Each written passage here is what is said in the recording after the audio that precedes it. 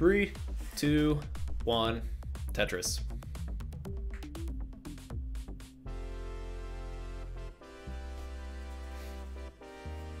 Making good pace here.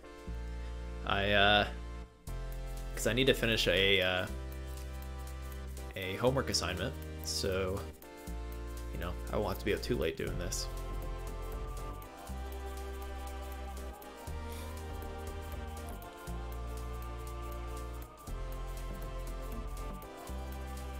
All right, it's like a Cheez with a double here.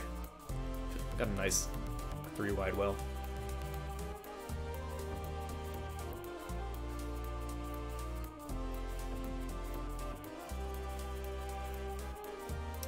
Yeah, I'm finishing up my computer science degree. I went away from school for a while, and then I want to move to Canada, so I want to get my degree to make it easier. It should be done by next spring. Enough about me though. We got some great great players here. 116k for Dog, 55k for Jerpidude, and 114k for Nenu to Cheez's 74k. So Dog and Nenu with a good start here.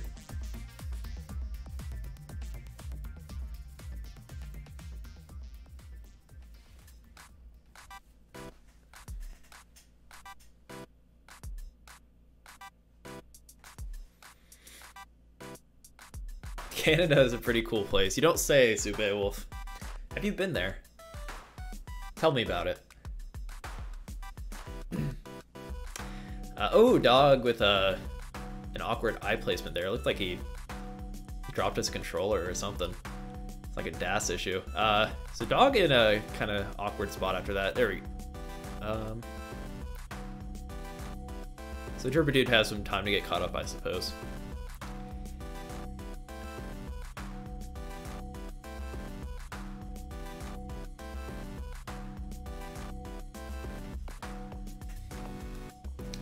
$182k for Dog, 157k for Jerpidude, 201k for Cheez, 212 for Nenu. Nenu dropping a Tetris.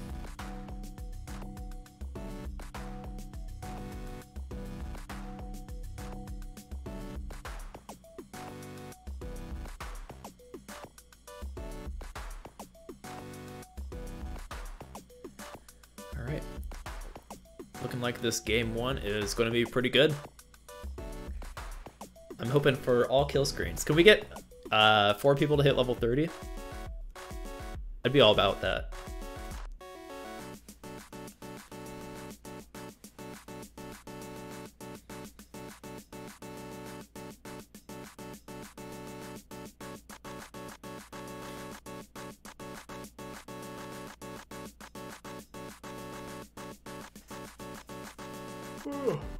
Excuse me. Jerpidude with a double Tetris. Cheesefish, a little bit of slideshow Tetris, but... Oh, I was eyeing that eye spin, but who wasn't feeling it? It probably wasn't optimal. It would have been stylish, though.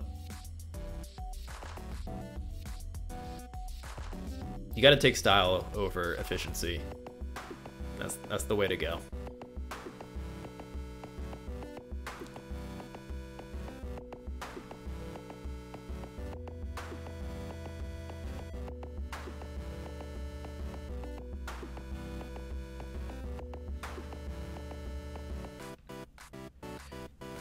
Cheez has been going through some awkward stacking for quite a while now. Nenu was able to garner quite a lead, 488k to Cheez's 350k. And Cheez having to take some tucks there. It's looking rough. See if he can get the right pieces.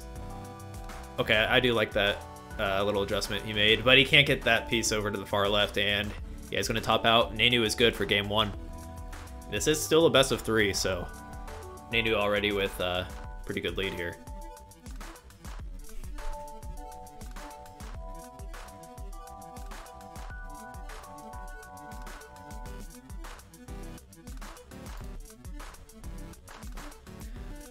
All right, let me know when you guys are ready. Meanwhile, on the left, we have Jerpidude with a pretty commanding lead over Dog. Dog having a rough 18 here. 466k for Jerpidude. He is up high, though. Oh, he has to get some pieces over to the far left. Nice. Good thing could have made a mistake and covered as well there, but good thing he got his J piece to the left. All right, ready from Cheez, and Nenu hovering 3, so he's ready as well.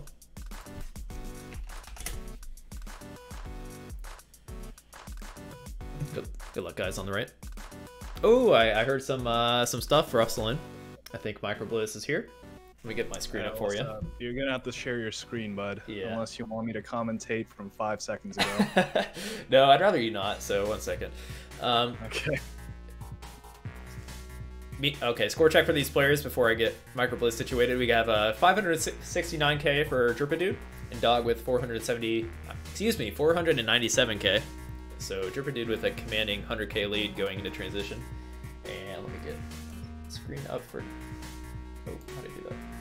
On my camera.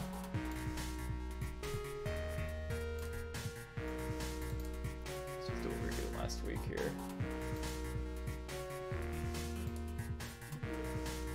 Alright, that should be good.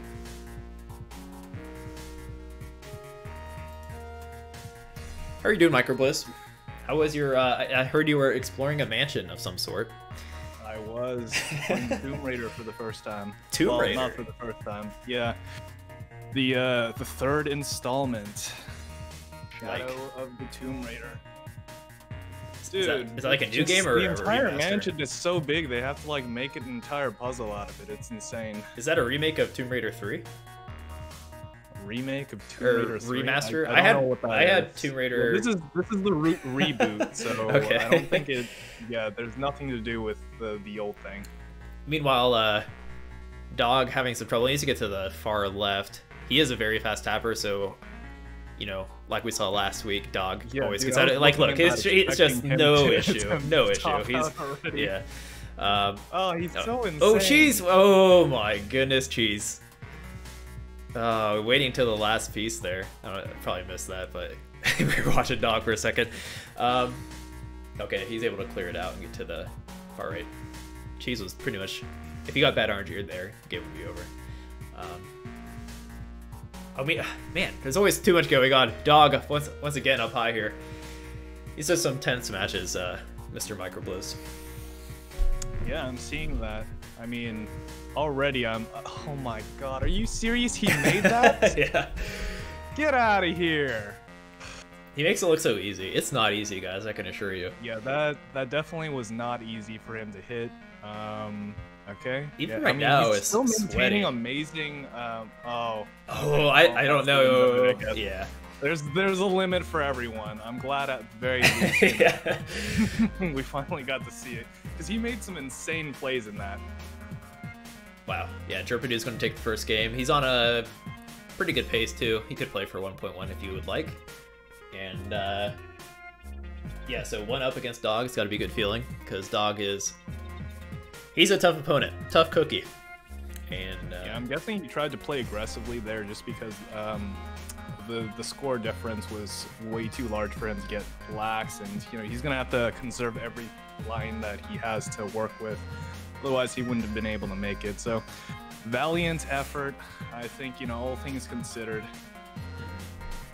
All right, both players hovering over 3. That's the new meta. Players will hover over 3 if they're ready. I like it. Oh, that's cute. Yeah. 3, 2, 1. Good luck. Good luck, Dog and Jerpidude. Although I feel like eventually people are gonna like accidentally start on 13. You know what I mean? Well, probably. I would is personally. it a huge deal if they just have to like restart? Or No, just, not at all. Not at all. Yeah, because I mean, it's not like.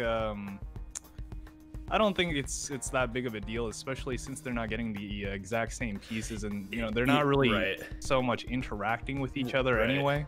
Yeah, I'd say if it was the same piece set, it might be a little different. Well, JD was playing last week, and he was keeping track of the stream, and he was using it as like basically a second pair of eyes to get him situated on how aggressively he had to play, but you know, there's 5 seconds delay, so I don't know how beneficial that is. Well, I think seeing your opponent for score and stuff so you can turn up the dial and whatever, like, that's a given. But like you said, I think that's only an issue if it was same piece sets, because a really good player can take advantage of that, like seeing the long bars coming and knowing when to like droughts and stuff like that. So yeah, if it was same piece set, maybe, but we're not doing that, so it doesn't really matter. Either way, score check for the players: 116k for Dog, 117k for Jerpidude, 547k for Cheesefish, and 372k for Nenu. Cheesefish on a really good pace, actually. You get to watch Cheesefish last tournament or in CTWC at all? He was the guy that was holding the controller on his chest like a guitar. Yeah, that's basically where I watched him from. Caught a couple of games from him. Yeah, I don't really remember too much of his play. I was just too mesmerized by the way he was holding the controller. To be honest with you. It is pretty cool. I mean, yeah, everybody finding new ways to play the game. I like the sense of individuality. Oh, for sure. You know, just doing that provides. Oh, he's gonna need an eyepiece. All right, Cheez gets it, clears his way through. Yeah, there we go. So yeah, Cheez is down a game. Nenu is ahead, so Cheez really has to bring it here. Nenu is no slouch. Even though Cheez is ahead by what, 150k, I still would be sweating against Nenu. So we'll see. Yeah, Cheez sitting pretty comfortably, but he's not slacking. Pounding out those Tetrises as he see fits. He's gonna probably try to maintain this lead though. Oh. Yeah, inopportune placement there. Wow, he keeps blocking his holes right when the eyepiece comes. That's a little unfortunate because he's gonna have to dig through a whole bunch of these just with line clears, some skims here and there, but pretty much through. Needs another eyepiece to get through. Meanwhile, Dog and Jerpidude in pretty good shape. Dog a little bit of a skim there going on his side as well, but he's able to finally clear through, get that Tetris. Yeah, Dog looking good. He had a rough game 1 there against Jerpidude, but looking like he's going to bring it together a little bit. He had a killer qualifier, by the way. He had a 1.3. I showed up before just for like a status check, and I saw he got like a 1.3. Yeah, you can see when you see the D on his leaderboard, that signifies 1.3. No pun intended, or not trying to create any innuendo there, but. And you still have the 40-minute rule set, right? For qualifiers? Yeah, it's 45. So the fact that you can get a 1.3 in 45 minutes, pretty good, I'd say. Have you ever had a 1.3 microblows? I have not. Thanks for asking. Just thought I would ask. You never know. You are pretty good at Tetris, so. Not that good. Yeah. I found like you really have to be very efficient. I think you really do have to optimize your 19 play to be very, very aggressive. Just be able to get scores like that. All right, so we're in the closing parts of this game on the right here. About three levels till kill screen. It's still pretty close, actually. Nenu was getting caught up, so he's only down by a Tetris now. 838k for Cheesefish, 811k for Nenu.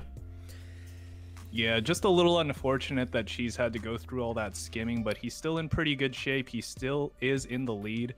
I'm going to have to skim a bit, and oh man, those eyepieces still coming in at the wrong times when Cheez isn't prepared, but he's finally able to pound down 2 Tetrises of his own. Ooh, yeah. Yeah, this is getting really close though. Okay, so he's going to build up for a last Tetris here. This is going to be his last stand. Okay, pounds it down, and he has to just hope that that's enough. Yeah, these kill screen points do matter right now. Oh wow, he's gonna try for another. Okay.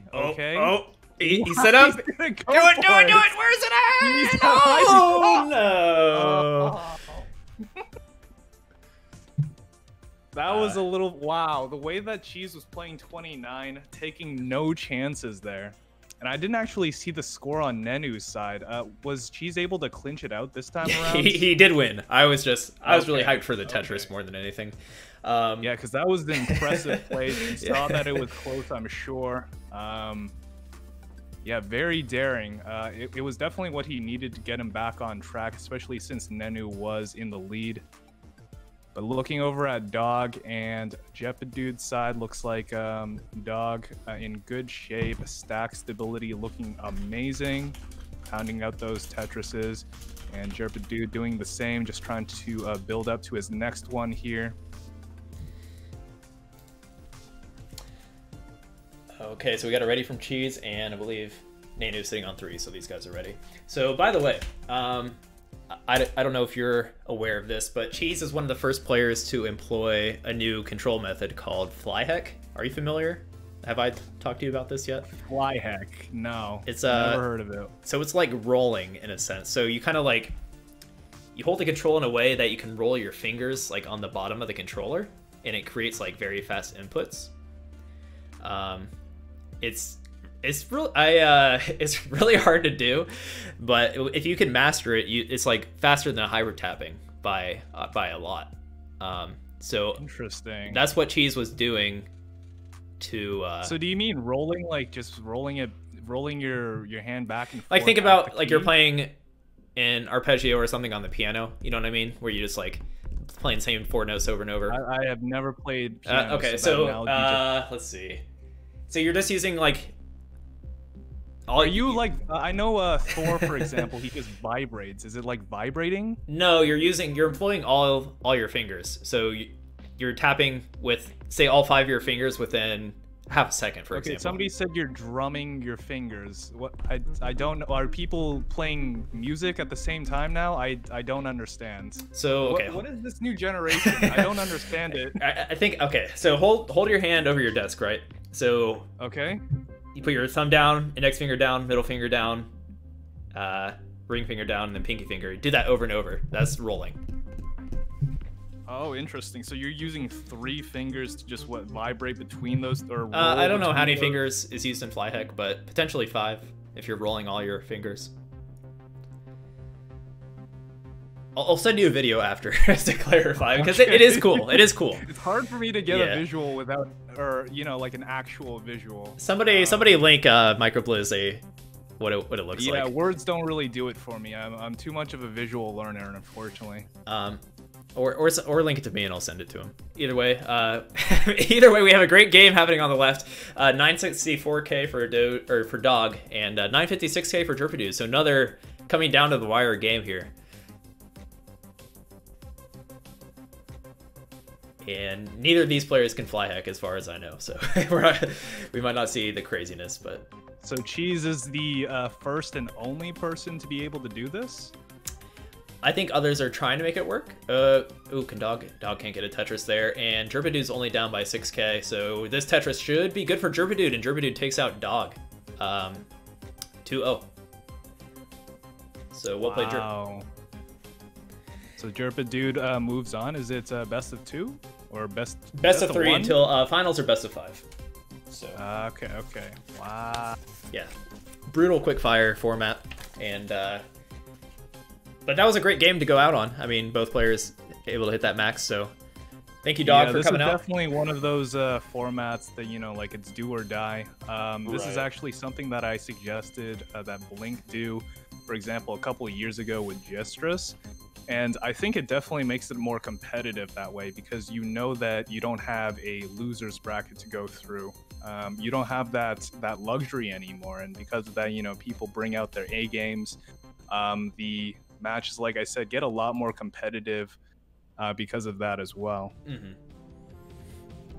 Yeah, single elim for guideline, that would be interesting. It would definitely throw. No one really does try to do it because.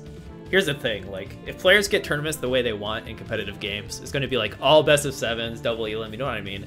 It's just, sometimes you gotta lay down the law. I do think there's probably going to be resistance to that because the tried formula is typically double elimination, especially if you hit a top player at the very beginning of the tournament, it does sting a little bit to know that, you know, that's going to be the barrier in the way. But even in sports, you know, professional sports, there's a lot of formats that go this way. And my thinking is, if you're going to make the distance, then it's important for you to be able to combat any competitor that you might face. That's just the way that I see it. Naturally, you know, some players who want a little bit more experience might not think the same way. It is, I don't know, something to be discussed, I guess. Yeah, I just think, so I used to play a lot of StarCraft, and StarCraft players are notorious for, like, always wanting the most balanced, fair game ever. You know what I mean? Sometimes you just gotta, like, stick it to them, and because it's fun to watch when there's upsets and stuff like that too. You know what I mean? It's something to think about. In that respect, I guess the focus should be based on the question of whether you want it to be fun to watch or, you know, fair. I don't know how to word the question exactly, but yeah, I guess fair to the competitors or entertaining to the viewers and spectators. I think, I don't know, Tetris isn't always fair. That's the thing. So it's like, a best of 3 is not as fair as a best of 5. But, one. Yeah. But, you know, same piece sets are allowed. I think a lot of the players here can do it. So if they want to, they have the option. I'll just throw that out there. I do accept same piece sets in this tournament. Either way, transition for Cheesefish, 525k. Nenu playing pretty aggressive for this transition. Who gets along for it the last second? Wow. It would be death if I tried something like that. Okay. I believe this is tied up. He's in a pretty safe position now, though. He's gonna have to compromise that a little bit. Great skim decision. Over there on Cheez's side, he's making some great plays himself. He just needs that J piece. Okay, he opts to make the skim there. He's gonna need another J piece just for the left side, and he gets it. He's Tetris ready at the moment. Bounce it down. And he is currently in the lead by just a little bit. So this one's actually going to be a nail biter. It is a 1-to-3 format, so anybody's game at the moment. Right. I really hope it comes down. I want to see some more fly heck. And let me see if anyone linked it to me, because I do want to show you what it looks like. Somebody DM me like Tegamech's fly heck video. I think it was Tegamech that kind of came up with it. Correct me if I'm wrong. He's he's a moderator in the CTM community and pretty accomplished DAS player as well from Sweden. Yeah, let me take a look at it afterwards. But man, some of the fixes that Cheez goes through is just incredible. I like the skim compromises that he goes for, because you know, it shows to me he's a very intelligent player. He knows his own limits, and oh boy, okay, he gets the eyepiece. Unfortunate there that he decided to go for the skim for survival, but I completely understand that decision. It is what it is. If he didn't go for it, he would have gotten the Tetris, but better safe than sorry. He finally gets the Tetris now. Over on Nenu's side, this could be his last leg there. It's so close. Gonna have a lot of digging to do. He needs to get an eyepiece to the right side. That's a fat tap, regardless. Yeah. Cheesefish is good. So Cheesefish will make it to the finals over Nenu. Wow.